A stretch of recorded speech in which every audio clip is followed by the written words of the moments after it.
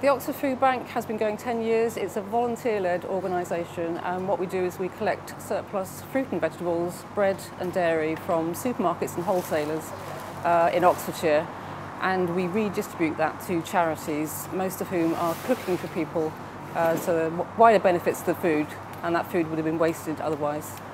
The Oxford Food Bank operates 7 days a week, so a typical day, volunteers come in the morning and load up the vans. So most days we have about 6 shifts, and between them they'll take out about, well, over a tonne of food, I would say, and also bring back another tonne of food. So it's a constant process of, delivering and collecting, basically. We've grown fairly steadily, organically. We add a few charities every month, I would say. And now we work with over 140 groups, most of whom we actually deliver to, and then others come in here and get food if that suits them better. And we've now got over 30 suppliers as well, and most of those we collect from 7 days a week. I think when we first contacted Unipart, we did have one specific need, quite a pressing one actually, because we wanted to quantify exactly how much food we collected and delivered and what the retail value of that was. So we did 3 things for the Oxford Food Bank from Unipart's perspective. First thing we did was some visual management. They have an area of dry goods storage which had paper labels that were stuck with sellotape. So we just took the principle of visual management to see and understand things very clearly and very quickly, and did some magnetic, bright, uniform labels with arrows pointing to the right places, so their dry food storage was dealt with properly and quickly.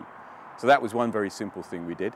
We're in the midst of something called a 5S project, so we're going to sift, sort, sweep, standardise and sustain an area where they've got things they don't use so often, and it's turned into a bit of a dumping ground. So we've got some new racking for them, and we're going to put that in place and then organise and label everything that they need really quickly at the bottom, put the less used stuff at the top.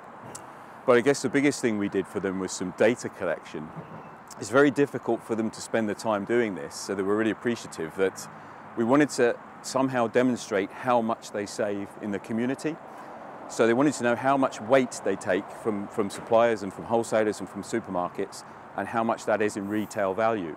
That way they can talk to donators and sponsors and say exactly how much they save, which is really powerful. So what we did was we designed a sheet that would collect the data of when the food was coming in, what it was, how much it weighed and its retail value. Did that over a period of 3 weeks with volunteers from the DC, from Unipart House. And that really was a great thing for us to do, because they just don't have the time to do it themselves. It's been really great to implement this with them. I think first of all, as they're a charity, they're really appreciative of the help. And colleagues were coming along, very Unipart way type colleagues or leadership type colleagues, so they saw the professionalism and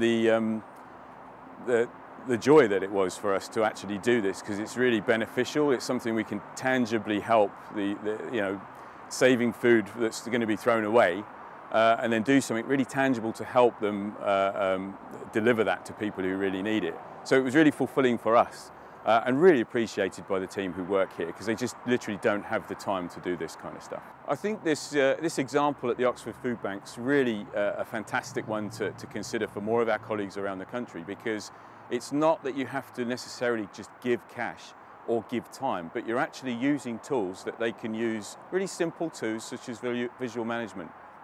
You're giving them that so that they can use again and again and again and have benefit over a longer period. So I think it's a really smart thing for us to be doing, to give them practical help rather than just give them cash or give them time. The Oxford Food Bank has always relied on the support of the wider community. That's individuals, but particularly businesses. Most of our funding actually comes from local businesses and large donors and grants and trusts as well. So we wouldn't be able to survive actually without them. And as I said, the additional benefits of helping us with our logistics here, sorting out our warehouse and helping us with weighing and quantifying, that's huge. And the analysis being conducted by Unipart volunteers now indicates that the Oxford Food Bank services are saving around £1 million a year of good quality food from being scrapped. Instead, it's now being turned into meals for a wide range of charities.